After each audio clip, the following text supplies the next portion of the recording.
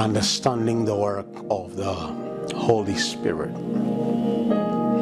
Well, for a couple of days I've been actually sharing about the Holy Spirit, and I have promised to carry on and be able to just simply enlighten us, or probably just bring to remembrance that which of course we know about the Holy Spirit, as we know very well that actually as believers, navigating through the journey of life and most of the journey of faith is not quite pragmatic without the involvement and most of the help of the Holy Spirit. And therefore, from a personal scale, I would want to simply share with us from the words of Jesus Christ himself when he spoke as regarding to the Holy Spirit and the kind of involvement he will be able to put to play in our lives. And of course, we also look at different, rather probably Apostle Paul largely also, on how he was able to simply speak broadly about the Holy Spirit. Now I want us to just look at the recording, the account of John. He was able to put to account the statements of the words that were being put across with Christ. Of course, John 14, John 15, and John 16. Christ was supposed to give more emphasis or emphatically speak about the Holy Spirit. Now, when you look at John chapter number 16, Christ was able to make these particular statements. He was sharing with his disciples during that time, during his earthly ministry, on what he's about to encounter. Of course, when you look at from verse number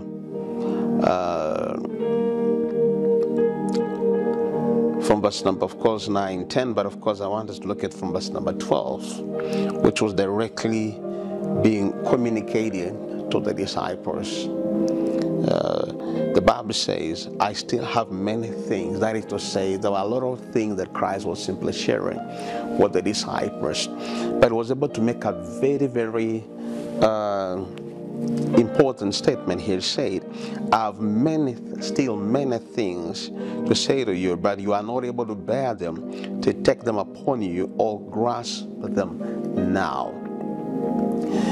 This is to say that as Christ was simply sharing with them the heavenly mysteries, the ability to be able to understand at that particular point, he was able to realize that it was not quite possible. They were not able to grasp everything, so to speak. But then he said, verse number 13, but when the Spirit of truth, rather, the truth-giving Spirit comes, he will guide you into all truth. We are looking at the work of the Holy Spirit in the life of a believer and also even a minister, so to speak. Christ basically came to relay to every single person the truth that the Father had simply, can't even know. The truth, of course, I not even say that the fact remains that Christ himself is the truth. So he had come to simply bring the truth. And when you look at John chapter number 1, the Bible, John records and says that the law came with Moses, while grace and truth came with Christ Jesus. That is in the book of John chapter number 1, if you just check all the ratings. So in this particular reading, it says, but when he, the Spirit of truth, the truth-giving Spirit, you realize that he is trying to make them to understand that whatever he's sharing with them is nothing less but the truth, and the consistency of this truth is going to be relayed further by the Holy Spirit. He'll guide in all truth, the whole truth. For we will not speak of his own message on his own authority, but he will tell you whatever he has from forever hears from the Father, he will give the message that he has been given to him. He will announce and declare to you the things that are to come, that will happen in the future. She was going to simply make the future not become a mystery as it is to a lot of people around the world, but for them that are born again, you're born again, you're filled of the Holy Spirit. The future is not supposed to be a mystery to us. It's supposed to be quite obvious, supposed to be quite revealed to us, because one of the major works of the Holy Spirit is to reveal to us the mysteries of God, the mysteries of the future. We are not supposed to live as a people that are so oblivious, that are so veiled, where the truth regarding the future is concerned from a personal level, and even from, of course, from national level. We need to be able to understand it, to know the truth as for what is happening now and what is going to happen later in the days that are ahead, as the Bible puts it clear to us. He said he will not speak of his own message. That is to say, he will be able to convey that which is in the heart of the Father for the sake of our benefit, for the sake of us understanding. And by having that proper understanding, then you're able to know what we ought to do, how we ought to do it, based on this consciousness of the truth that has been relayed to us by the Holy Spirit. As you know very well, we are living at a time where deception has become so prevalent across the nations of the world, because the enemy, he's always behind deception. I said this last time, according to John chapter 8 verse number 44, Christ was able to make it crystal clear that Satan is the father of all lies, and when he speaks lies, it is like a native language. It's natural to him, because there is no truth in him, neither does he stand in truth. He always stands for what is false, or rather falsehood. That is what he perpetuates around the world. So Christ was able to make us understand. He was able to the disciples, which is what is also true. It's meant for our benefit as believers of this particular time. The Bible says he'll give the message that he has been given to him. He will announce and declare to you the things that are to come, that will happen in the future. We'll be able to have a proper understanding where the prophetic is concerned. Now, whether it is being spoken through prophets or whether it is being spoken directly to us by the Holy Spirit, the fact remains we ought to have this understanding. If it's from the prophetic disposition, then the prophet, of course, they have to speak from the consciousness of truth at the end of the day.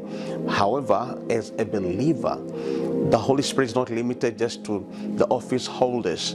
The Holy Spirit is actually given to every single person, and every believer is meant to be able to understand the seasons, the prophetic happenings and unfoldings as it is taking place in our time. And of course, he says he will honor and glorify me, because he will take and receive, draw upon what is mine, and reveal, declare, disclose, transmit to you. Another thing that we'll be able to understand, the Holy Spirit of God in us, he's meant to honor and glorify our Lord and our Savior. Why? Because he will take off, receive, draw upon what is mine. He reveal, declare, disclose, transmit to you. Now, the Holy Spirit, of course, we'll be able to look at the subject of the Holy Spirit largely, but then when you look at this particular verse, Jesus was able to make it clear, said he will honor, he'll glorify me, because he will take upon that which is mine. Now, as ministers, as believers, everything that we do here is subject to Christ. Jesus said at some point, all that the Father has is mine. And that's why he said he will take that which is mine and transmit it to you. So we as ministers and we as believers, we have to be extremely cautious. In what sense? In the sense that all that we do, credit is not simply accorded us. Because if the Holy Spirit is the one in charge of the church, which was founded by Christ himself. If the Holy Spirit is the one that is pragmatic in the church, the one that is actively involved in the church, then we have to be able to understand one thing, that we as believers, we as ministers, it is not us that is supposed to honor. He is supposed to honor and glorify Christ, who has called us as his servants to carry out the assignment that he gave to us. He first gave the disciples, then of course has been passed over to us that are serving in this particular season and time. And with this understanding, then I'll be able to put this across to all of us, that everything that is going on in the church, if it is the work of the Father, if it is the work of Christ being, actualized by the Holy Spirit, then the person that is supposed to be the subject of focus in terms of honoring and glorification, it is none other but Jesus Christ, because the Bible said the Holy Spirit, and this is the words of Christ himself, remember, these are the words of Jesus Christ. He said that he will honor and glorify me, because he will take of, receive, draw upon what is mine, and will reveal, declare, disclose, transmit to you. That is to say, whatever we are receiving as prompted by the Holy Spirit, it is of course subject to Christ. And when the Holy Spirit brings it, the person that ends up glorified is Jesus Christ. Then verse 15, which I was just simply trying to say to us before, everything that the Father has is mine. If you look at your Bibles, my translation, the Amplified, has a full stop at the end. It's a full sentence. Jesus says, everything that the Father has is mine. Everything that the Father has is mine. Everything that the Father has is mine. He's addressing the disciples. He's addressing the disciples. Don't forget that. Then he says, that is what I meant when I say that he, the Spirit, will take the things that are mine and reveal, declare, disclose, transmit it to you. You see? So Christ was simply helping the disciples to understand, even us as well, that all the things that the Father has are subject to Christ, or they have been handed over to Christ. And therefore, now Christ, when he prays that I'm going to pray, the Father may send you another comforter that will come to simply help you out. So he was trying to put across this to them, that this is what he's going to basically be doing. He'll guide in all truth. He'll make you be able to understand the things that you can understand now. And besides that, he'll be able to take what is mine. No any believer, no any minister across the universe can be able to put claim in the thing that they so have to be their own. No, everything we have is subject to Christ. As Christ said, all that the Father has is mine. Very important. So at the end of the day, the person, because we as a people, we are created, number one, Genesis 1:26, let us make man in our own image and likeness. Genesis 2:7, and God formed man out of dust. Number three, you need to understand, we never saved ourselves. He made him who knew no sin to become sin for our sake, so that he can become the righteousness of God. The righteousness we have is not ours. It has been imputed on us. So the righteousness we have is the righteousness of Christ. Nobody can claim, I've labored and worked out my righteousness by myself. No, it's Christ who paid the ultimate price on the cross of Calvary for us to be able to become the beneficiaries of this righteousness, which now has prompted us to be able to, number one, have the Holy Spirit, number two, be able to relate with our Heavenly Father without any impediment. So we have to be cautious of this truth and this reality, that all that the Spirit of the Lord is transmitting to us, it is coming directly from Jesus Christ, who has been handed over by the Father according to the scriptures, as we just reading. So, having said that, it is very important that as we carry out the work of God in these last days, the work of the ministry, we have to be very, very clear that the Holy Spirit of God, His work is to guide us in truth, to reveal the truth, to show us the things that are yet to happen in the future, and most to simply glorify Christ, honor Christ, based on that which is transmitting to the church, and to the ministers and to the believers at large. Now, I want us to still go further and look at what the Bible says, or rather what Paul was about to put across. Very interesting.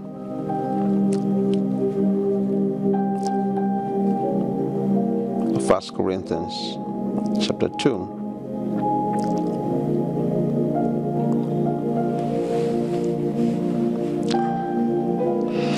Paul writes to these brethren, the book of 1 Corinthians chapter number 2. As for myself, brethren, when I came to you, I did not come proclaiming to you the testimony, the evidence or mystery and secret of God concerning what He has done through Christ for the salvation of men, in lofty words of eloquence, of human philosophy and wisdom. In other words, Paul had already ruled out that the information he's trying to bring across to this particular brethren, the testimony he's giving regarding Christ, is not based on human philosophy, not based on human finding.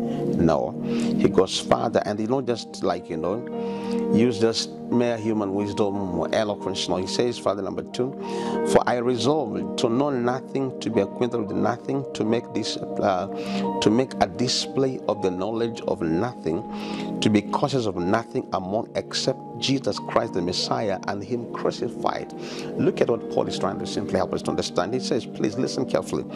I resolved to know nothing, to be acquainted with nothing, to make a display of the knowledge of nothing, and to be cautious of nothing among except Jesus Christ the Messiah and Him crucified. So Paul simply says he was cautious of Christ as opposed to being cautious of what he may have known humanly speaking.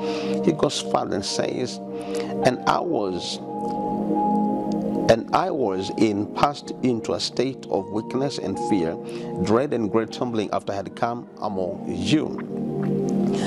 He says, my language and my message were not set forth in persuasive, enticing, and plausible words of wisdom, but they were in demonstration of the Holy Spirit, the power and approved by the Spirit and the power of God operating on me and stirring in the minds of my hearers, and the mostly holy emotions, thus persuading them. He speaks about the demonstration of the power of the Holy Spirit, so that your faith might not rest in the wisdom of men, human philosophy, but in the power of God. You see, there is a probability of people simply anchoring or establishing their faith on human philosophy.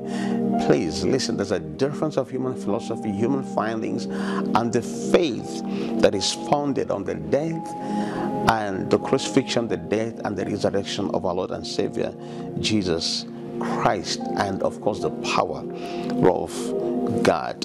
Verse 6, he goes further and says, yet when we were among full-grown, spiritual, mature Christians who are ripe in understanding, we do impart high wisdom, knowledge of the divine plan previously hidden, but is indeed not a wisdom of this present age or this world, nor of the leaders or the rulers of this age, who are being brought to nothing and are doomed to pass away.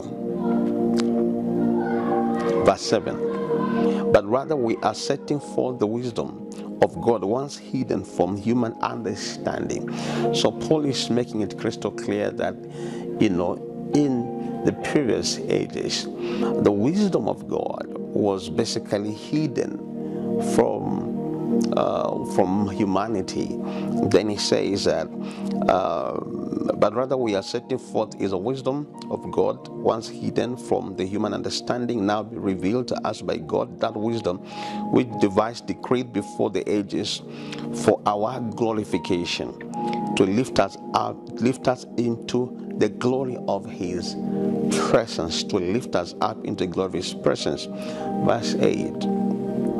None of these rulers of this age or world perceived. Interesting, Paul just simply mentioned about the rulers, meaning there are many, and the rulers of this age or world perceived, recognized, and understood this, for if they had, they would have never crucified the Lord of glory. God made sure they were not able to understand, and they went further, or rather went ahead and crucified our Lord and Savior, Jesus Christ. And I want us to look at what the point that I wanted to put across. I've kind of read quite a lengthy passage, but I want to simply bring to our attention verse 9, 10, and the rest of the verses. So verse 9 says, but on the contrary, as the scripture says, what eye has not seen, and ear has not heard, has not entered into the heart of man, all that God has prepared and made and keeps ready for those who love him, who hold him affectionate, reverence, promptly obeying him, and gratefully recognizing the benefits he has bestowed. Verse 10. Yet to us, God has revealed them by and through his Spirit.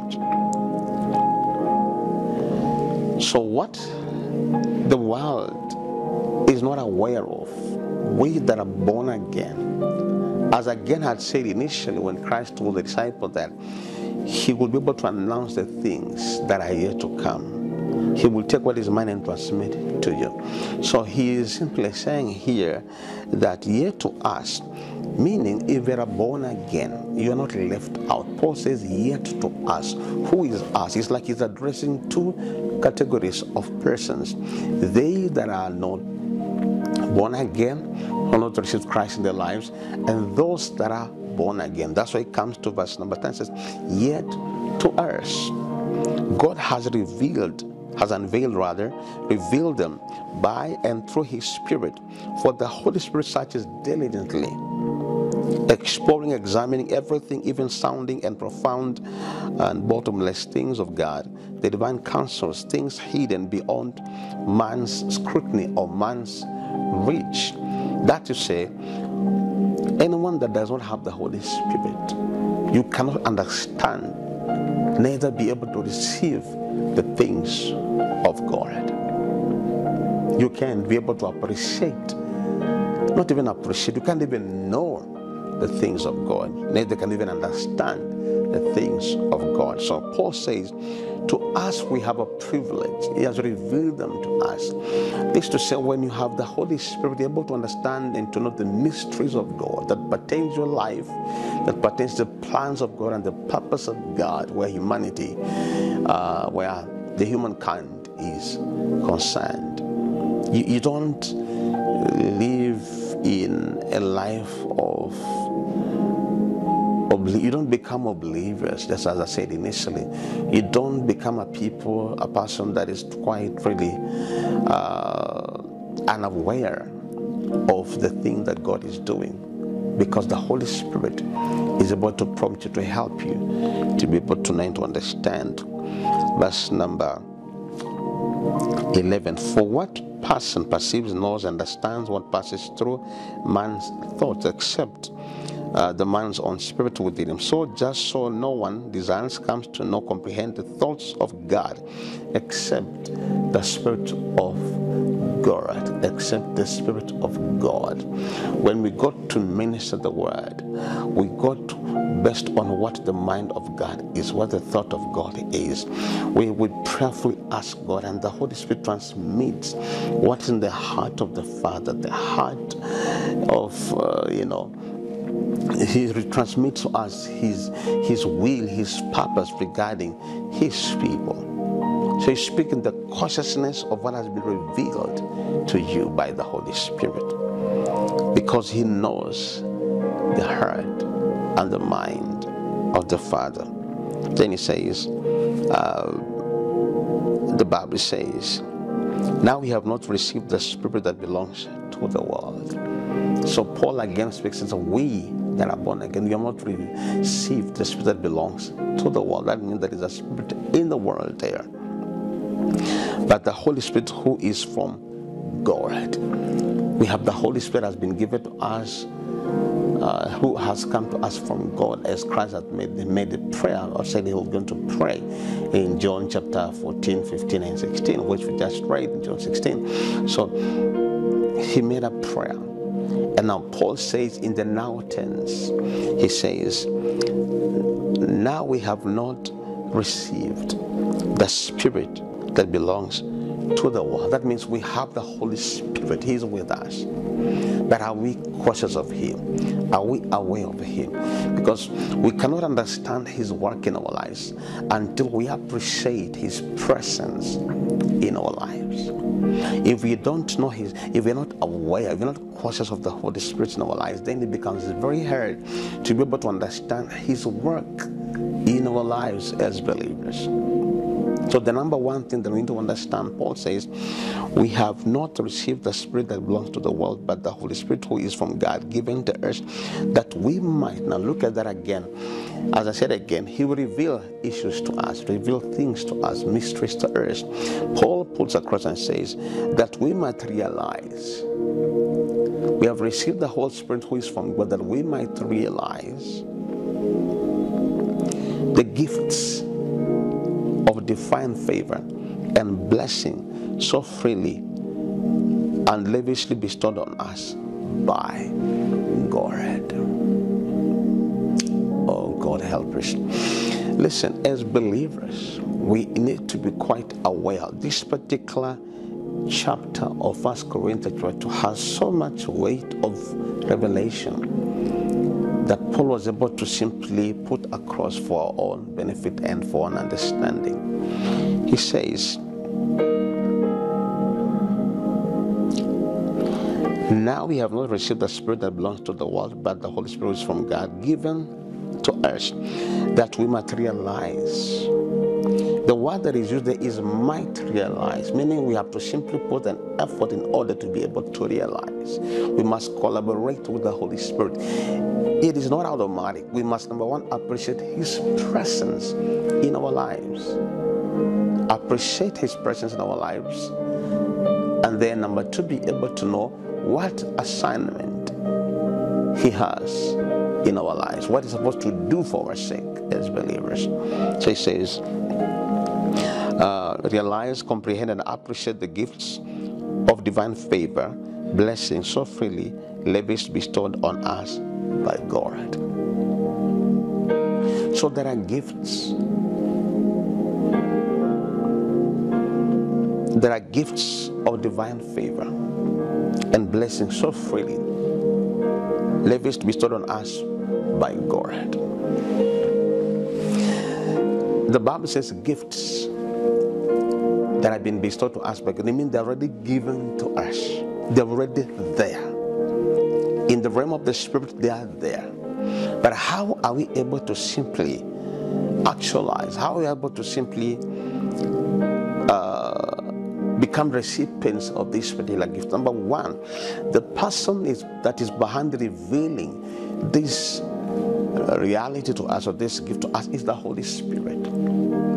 And therefore, failure to appreciate and acknowledge His presence in your life as a person, or in my life, or even in the church, there are many things that God has revealed to us, that has given to us. As I was saying, the emphasis was trying to put across about the gifts that have been given to us freely by God.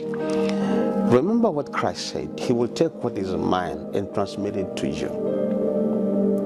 Nobody has anything of his own. All that we have, we have been given by the Lord. It's God has given us by His Spirit.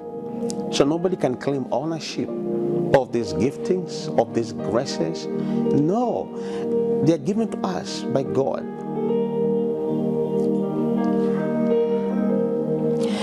Now we have not received the Spirit that belongs to the world, but the Holy Spirit who is from God, given to us that we might realize, comprehend, appreciate the gifts of divine favor, blessings so freely lavished, bestowed on us by God, bestowed on us, given us, bestowed on us. They're already there, given to us by God. But the only way to understand and to know is by appreciating and acknowledging the presence of the Holy Spirit in your life. Don't be ignorant of this. The Bible says, I want you to understand something very important. Verse 13, let me read verse 13 first. And we are setting these truths forth in words taught not by human wisdom, but taught by the Holy Spirit, combining and interpreting spiritual truth, spiritual language to those who possess the Holy Spirit. It takes the people that have the Holy Spirit to understand what Paul was trying to put across during that time. And this is what stands to date and even eternally. So this is great truth that is meant to help us as believers in our time. If you don't know what is yours, then somebody else will take advantage and simply put a premium on it. For you to be able to get it, you have to simply, it's good for every believer to grow and to mature. Very, very important. Verse number 14, the Bible says, but the natural, the non-spiritual man does not accept and welcome, admit into his heart gifts, the teachings, revelations of the Spirit of God. For they are folly, meaningless, nonsense. To him, he is incapable of knowing them, progressive, organizing, understanding, becoming better acquainted with them, because they are spiritually discerned and estimated and appreciated. Now, someone might simply say, probably Paul, the context might be probably Paul is talking about the teachings, but there is much more than just the teachings. Of course, at the end of the day, in as much as the teachings is part of what Paul has been saying, or what has been according to us is gifts at the end of the day, but these blessings that come through this demonstration of the things of God, they are meant to simply better us. But then the Bible says the one who is non-spiritual cannot be able to simply appreciate or be able to accept or admit these realities. Verse number okay, let me read verse 14 again. But the natural and spiritual man does not accept or welcome, admit to his heart the gifts and teachings. Yeah, the gifts and the teachings and the revelations of the Spirit. For they are fully meaningless, meaning the gifts, the teachings, and the revelations of the Spirit. Listen, the gifts, the teachings, and the revelations of the Spirit of God. So whatever is being administered, it has to be by the Spirit of God. Whatever you are being conveyed to as a person, it has to be by the Spirit of God. And I will tell you, if it is the Spirit of God, He doesn't put a premium on it. He does not put a price tag on what He's transmitting to you. Never. If what you are saying is prompted by the Holy Spirit, then you will not tell somebody, give this amount of money, I'll pray for you. That is not the Holy Spirit. Now, the Bible says that you have so freely been bestowed on each here.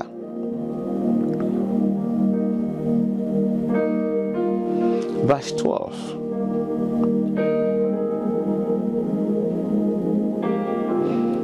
But the Holy Spirit, who is, I'm just reading part B, who is from God, given to us that we might realize and comprehend, appreciate the gifts, divine favor, blessing, so freely lavishly bestowed on us by God. So the Holy Spirit is able to help you to understand what is rightly yours and has been freely given to you as a person or as a believer. Verse 14, as I finish it.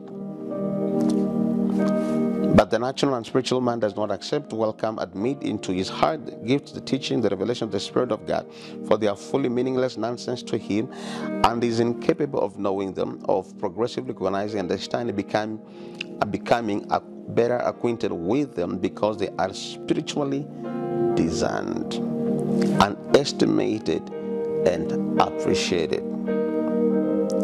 Verse 15. But the spiritual man tries all things. But the spiritual man tries all things. He examines, investigates, inquires into, questions, discerns all things. But a spiritual man tries all things. That's to say, a person that is spiritual, a person that is mature in the things of the Spirit, is able to simply try all things, he examines, investigates, inquires into, questions, and discerns all things, yet he himself to be put on trial and judged by no one. He can read the meaning of everything, but no one can properly discern or appraise or get an insight into him. Who has known and understood the mind and the counsels and the purposes of the Lord, as to guide, instruct him, and give him knowledge? But we have the mind of Christ the Messiah, and do hold the thoughts, feelings, the purposes of his heart. How do we have all this? It's by the virtue of the Holy Spirit. Now look at the next chapter. It's a continuation. And look at what Paul now came to realize about this, brethren. So he begins by saying, however, brethren, I could not talk to a spiritual man. I could not talk to a spiritual man. What is the reason? But as to non-spiritual men of the flesh, in whom the carnal nature predominates, as to mere infants in the new life in Christ, unable to talk yet. I fed you with milk, not solid food, for you are not yet strong enough to be ready for it, but yet you are not strong enough to be ready for it. You are still unspiritual, having the nature of the flesh under the control of ordinary impulses. For as long as there are envy and jealous, wranglings, functions among you, are you not unspiritual and of the flesh, behaving yourselves after the human standard, like mere unchanged men? So Paul wanted to speak deeper things to these particular brethren, but the way of conduct was still quite carnal. They were not able to they had not measured up to the point where they were able to get deeper knowledge where the things of God are concerned. And Paul began to give the reasons. They are jealous, envy, wranglings, functions, all these things that are indicators of spiritual immaturity. And they are just showing that people have not grown in the things of the Spirit. That's why today it is hard to say, number one, for you to discover what has been accorded to you by God, you have to appreciate the Holy Spirit. That's one. And number two, you have to simply allow the Holy Spirit to reveal to you that which is in line, or that which is meant to be part of your life as a believer. Now, you ask yourself this question: why do even ministers, so to speak, keep fighting, keep envying, keep being jealous of each other? Why does it happen in the body of Christ? Why are we envious? Why are we jealous? Why do we feel bad when we see other people rising? If indeed what we are doing is as a result of the Holy Spirit, is the Holy Spirit behind jealous? No. Is it behind envy? No. This is not just limited to the normal Christians. No. This also plays loud even amongst ministers. Literally. That's why a lot of ministers, we want to become like so-and-so, become like so-and-so. I like what one day this great man of God from Uganda, Bishop Robert Kayanja, a man that has immensely also impacted my life over time. He said, how God calls you, you have to simply allow that to be sustained in life and grow in that dimension. You cannot be a person that is fluctuative, because God uses everybody uniquely. God uses every person in their own unique way. And you must be able to understand and appreciate which way is God meant to use you as a person. Now, the moment we'll begin to appreciate, I'm not talking about heresies, I'm not talking about divination, I'm not talking about familiar spirits, I'm not talking about those cultic or occultic operations, I'm talking about genuine move of God.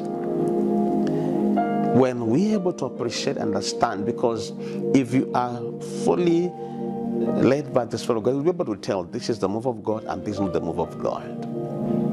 You can be able to tell. And then number two, the Holy Spirit cannot put in a state of feeling inferior or feeling jealous or becoming competitive. Why are we nowadays in the business of trying to outdo each other, overlooking each other, demeaning each other? Is that the Holy Spirit? Is that how He works? Is that not self playing loud in our time? That is self. The Holy Spirit is meant to create harmony. Is meant to glorify Christ.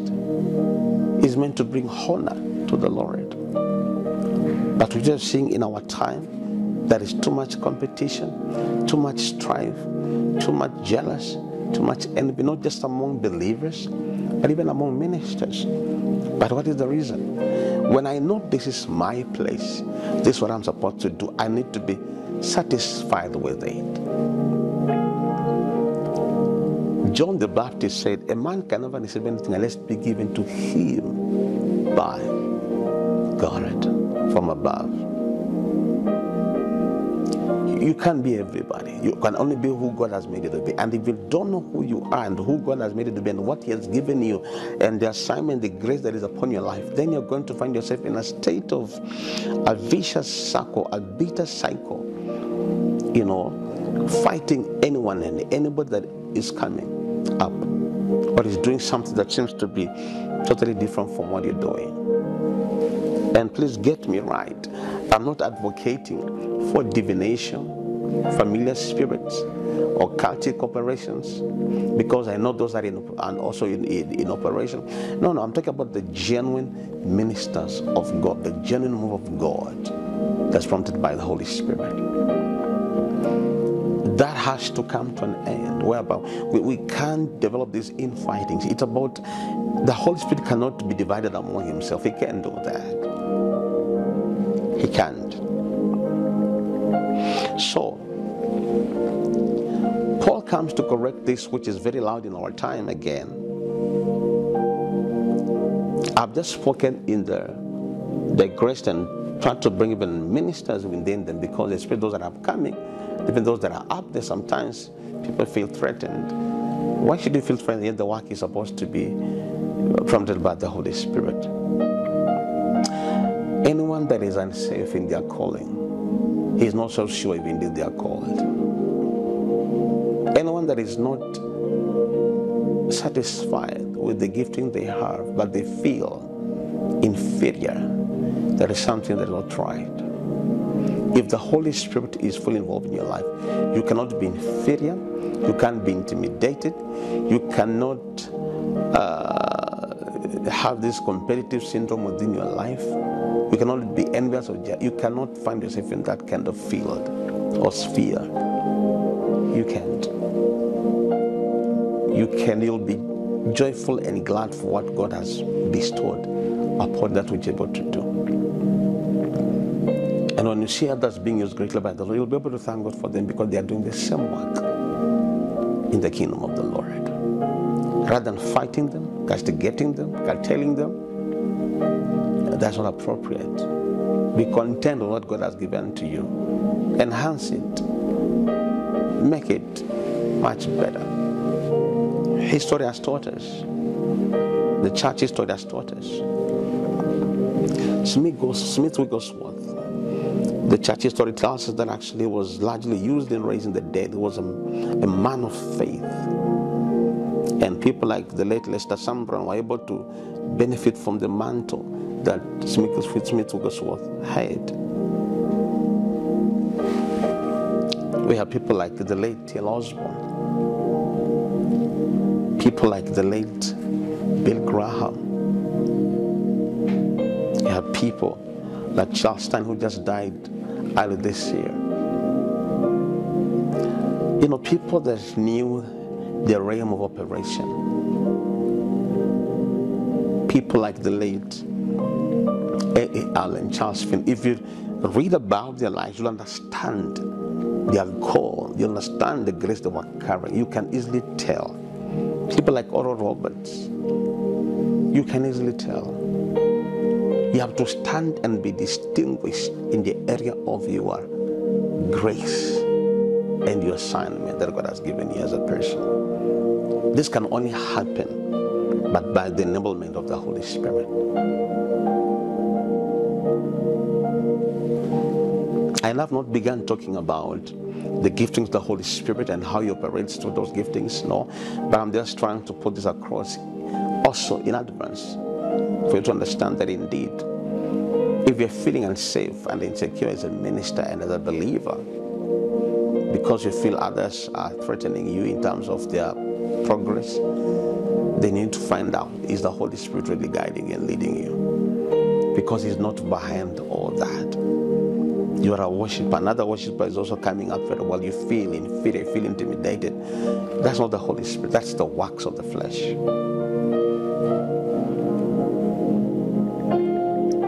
So listen, some of the mistakes that we bring always across as believers, and Paul was able to bring it across.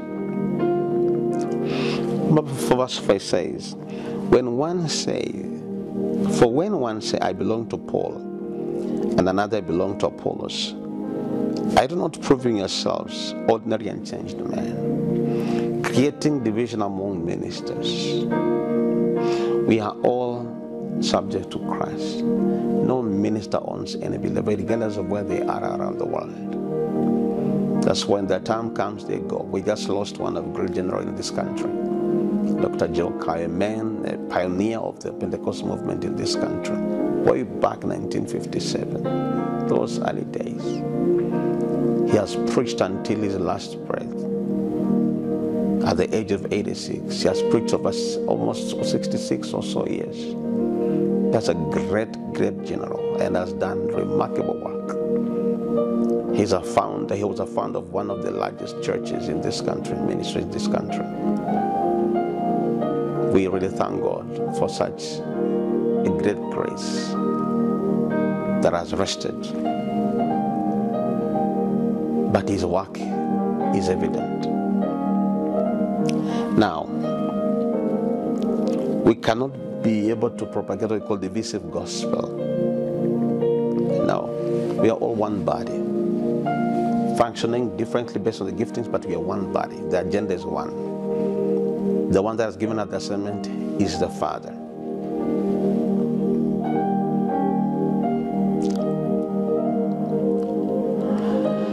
Verse 5, the Bible says, what then is Apollos? What is Paul? Ministering servants, not heads of parties, through whom you believed, as the Lord appointed to each his task. I planted, Apollo watered, but God all the while was working, making it grow. He gave the increase. So neither he who plants is anything, or he who waters, but only God who makes it grow and becomes greater. He who plants and he who waters are equal, one aim, of the same importance and esteem, yet each shall receive his own reward, wages according to his own labor. For we are fellow workers, workmen, joint promoters, laborers together with and for God.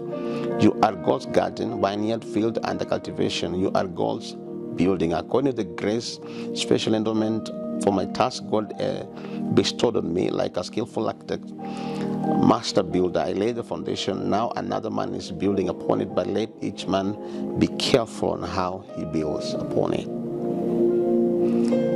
For no other foundation can anyone lay than that which is already laid, which is Jesus Christ the Messiah, the anointed one. But if anyone builds the foundation, whether it is built with gold, silver, precious stones, wood, hay, straw, the work of each one will become plain, openly known, shown for what it is. On the day of Christ will declare it, because it will be revealed with fire, and the fire will test, critically appraise the character, the worth of the work each person has done. If the work which any person has built on this foundation, any product of his efforts, whatever survives this test, he will get his reward. But if any person's work is burnt up under the test, he will suffer the loss of it all, losing his reward, though he himself will be saved, but only as one who passed through the fire.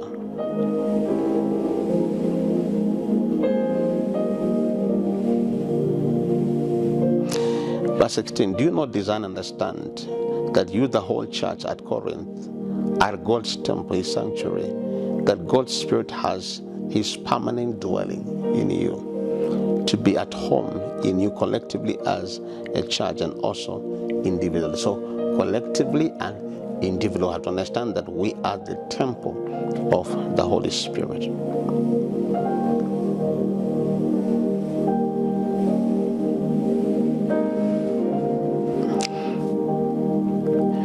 Now, Paul has explained so much in this chapter. I don't want to go further.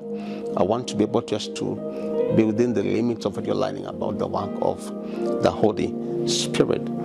So, maturity is another aspect that's of great essence when it comes to understanding the work of the Holy Spirit in our lives. Paul is able to make it clear that actually everybody has been given their own task and work. Do your task responsibly, and more so collaborating with the Holy Spirit. Let him guide you and direct you, and that way you'll be able to, I look at companies. I'll give examples of companies. We have directors, we have managers, we have foremen, we have, those that are laboring, we have secretaries. Everybody, if you work in those organizations, those companies, everybody is busy at their work, working for the honor of the company, and everybody is committed at their work because everybody wants to simply satisfy their boss. Same applies to the church. We have been given different responsibilities by the grace of God, and the one that is helping us to carry out those particular responsibilities is the Holy Spirit of God. So once you discover what you're supposed to do it at best. Let the Holy Spirit guide you and help you. Keep learning, keep growing, and you don't have any time creating these rifts and these wranglings that we always witness in different quarters where the church is concerned. Downplaying another father doesn't make you better. Without the Holy Spirit, we are all nothing. Without Christ, we are all useless. Our importance comes as a result of Christ and more so the Holy Spirit. Other than that, we are nothing. We are nothing without God. We are nothing without the Holy Spirit. We are nothing, literally nothing. Let's learn to appreciate His presence in our lives as a people.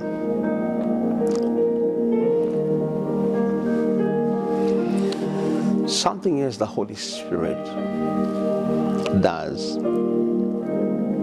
in our lives.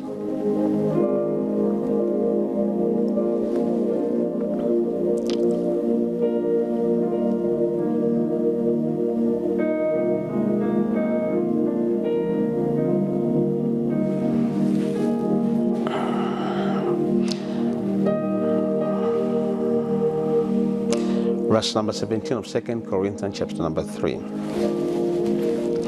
The Bible says, 2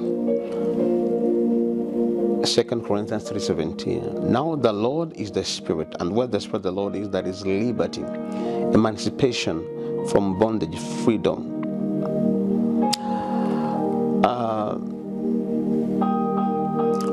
Where the Holy Spirit is fully involved in any form of setup, church setup, number one, people not feel threatened. People feel that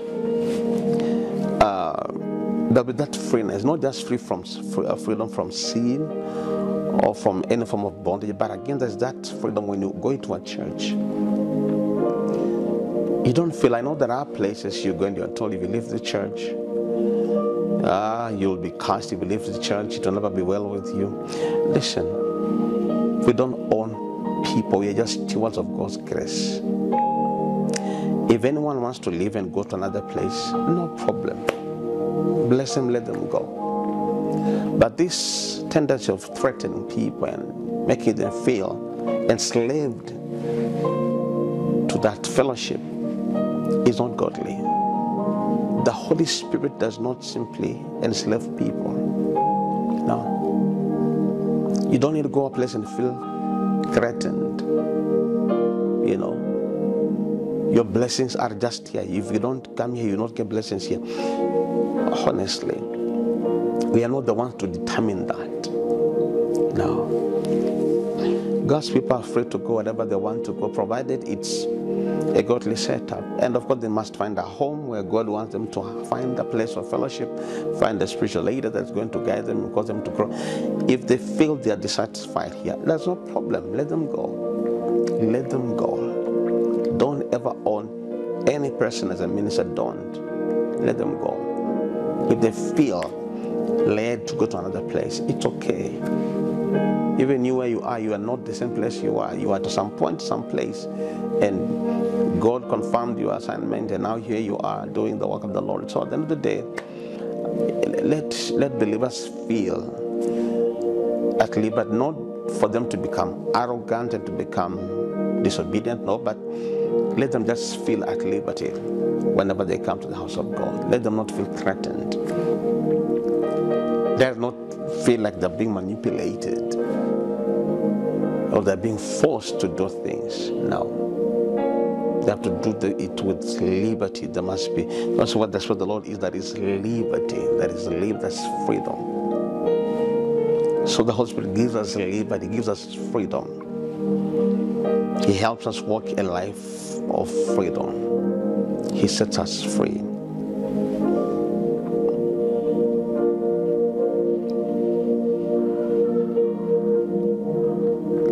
Another thing the Holy Spirit does, Romans 8:14.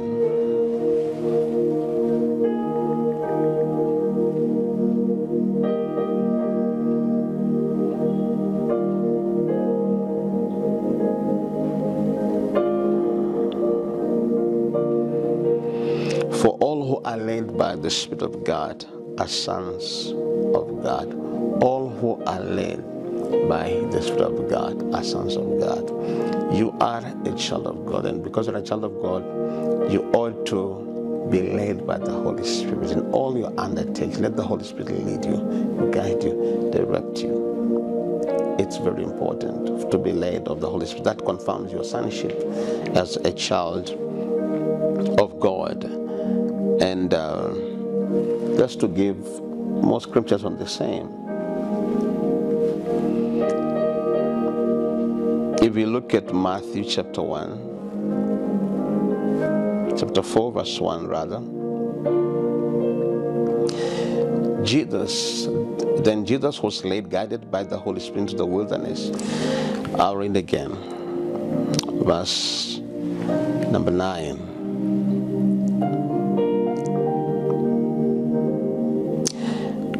And in those days, Jesus came to Nazareth of Galilee and was baptized by John in the Jordan. And when he came up out of the water, at once John, saw the heavens torn open. He came up out of the water, and at once he saw the heavens torn open, and the Holy Spirit like a dove coming down to enter into him. He came, and there came a voice from within heaven, "You are my beloved Son, in whom I am well pleased with." Verse 12. Immediately the Holy Spirit from within drove him into the wilderness. The Holy Spirit drove him into the wilderness. Drove him. Of course, we know very well what Luke chapter 4, verse 1 says. Verse 1, then Jesus, full of and controlled by the Holy Spirit, returned to the Jordan and was led in by the Holy Spirit. So we are looking at the three servants of God, Matthew, Luke, and Mark. They were able to take this to account, that indeed Christ was led by the Holy Spirit into the wilderness. We as children of God, we are supposed to be led by the Holy Spirit all the time, and that is every single day of our lives. We are supposed to be led by the Holy Spirit. That is one of his assignments to leaders. I want us to look at a scenario here that happened, of course, to Apostle Paul.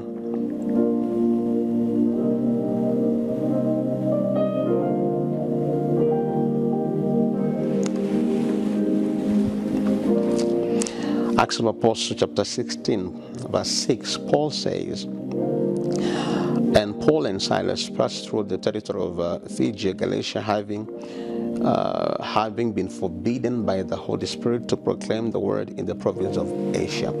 So Paul and Silas had wanted to go to Asia to proclaim the gospel, but the Holy Spirit of God prohibited them from going there. You know? And when they had come opposite Mysia and tried to go into Bethany, the Spirit of Jesus did not permit them. Again, they were not permitted to go to Bethany. So passing by Mysia, and of course they went to Troas, down to Troas. There in a vision appeared to Paul in the night a man of Macedonia, pleading with him, saying, "Come over to Macedonia, help us." And when he had seen the vision, including Luke, at once endeavored to go to Macedonia, confident in inferring that God had called us to proclaim the glad tidings, the gospel.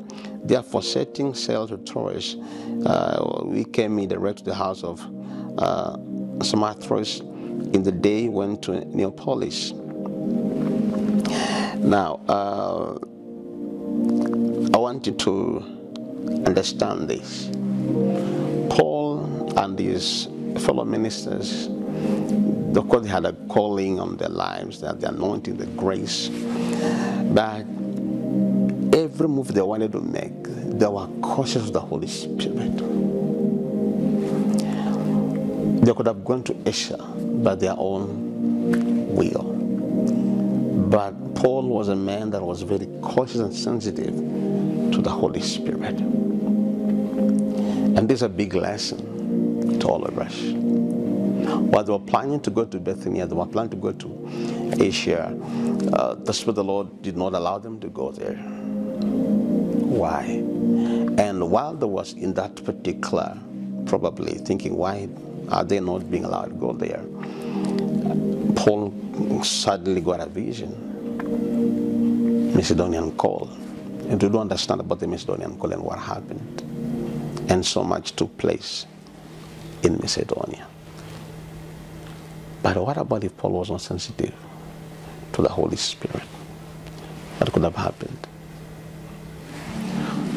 Well, as I was saying earlier on, that is very important, very paramount for us to be sensitive to the leading of the Holy Spirit. It's very, very, very important, because at the end of the day, in as much as maybe you are called of God, you have the calling of God, you have the anointing of the Lord upon your life, but at the end of the day, still, just like Apostle Paul and his fellow ministers, they were cautious of the leading of the Holy Spirit. And of course, I've learned from numerous men of God, when you look at this man of God that is late now, Evangelist Bonke, this man of God made a great impact in Africa, immense impact in Africa. Like his call was largely to the continent of Africa. Not that he wasn't going to other places, but largely the great impact was witnessed in Africa. And you can look at men of God across the nations. There are particular nations and territories they don't easily go. Not because they can't go, but they always wait for God's prompting and for God's leading. Why? Because at the end of the day, any place that you go, God always avails grace. He always avails a grace, and all that is needed to be done in that particular place. So it's always good to be able to understand which territory is God taking me, which it is God taking, which people is God leading me to. And I've seen, like, when you look at this man of God, Benny Hinn, who was having a church in Orlando, Florida. Then years later, a church of almost 7,000 people, God told him, you know what, leave that particular church. And of course, he had to go to Texas. That's why he was able to go, and now he's running his ministry there, the healing ministry, and of course the teaching ministry. But he left the church in Orlando. You see, again, it's always good, as I said again, to follow the prompting of God. Of course, this great man of God, T.D. Jakes, was in North Carolina, I suppose, if I'm not wrong. And of course, he was prompted by God to come to Dallas, Texas, where he has been able to establish his ministry, and he's doing a great work there. So when you study the life of men of God, those that are and those that are gone, they were extremely cautious of the leading of the Holy Spirit. So it's very important, even in our time, that we allow the Holy Spirit to lead us in a way that we can become more effective and more productive in the matters of God. You need to understand which people has God led you to, which area, which country, which city. It's very important. You don't just go, let me go because I'm supposed to go. No, God has to lead us by His Spirit. Well, I have so much to say. However, time is gone. I'm going to share more about the work of the Holy Spirit. My prayer that God will help you, guide you in your journey of faith and also ministry as you serve the Lord. And of course, you'll keep on seeing God's goodness and God's greatness taking place in your life as a person. Now, before I close, I want you to understand there was a time I was out of this country, and then of course I was planning to come back to the nation. This is a testimony that I'm giving, and what happened is, so our flight delayed was about 2 hours, so they brought another kind of flight, which was not the one that was supposed to come, and we boarded. And then when we were boarding, I asked the cabin crew, what really happened? Why did you guys delay? And then said the flight that we had a problem, so we had to change to this one. So I said, okay, that's great. But when I was just going to see, the Lord told me, when this one will have a problem. And I said, Lord, what problem? I said, this one will have a problem. And the Lord told me to pray. So I prayed, and flying almost 6 or so hours to the country. When almost just getting to land in our nation at the airport, I saw the plane going down, knew that we were landing, and I was like, okay, God told me there was a problem, and I don't see any problem. Suddenly, then we began going up. Then we began going round and round. I'm wondering what is going on. We are already in the city. We are supposed to be landing. What's going on? And the Lord reminded me, I told you to pray. So I began praying. I prayed. The Lord led me by Spirit. I prayed. For 45 minutes, we are in the skies.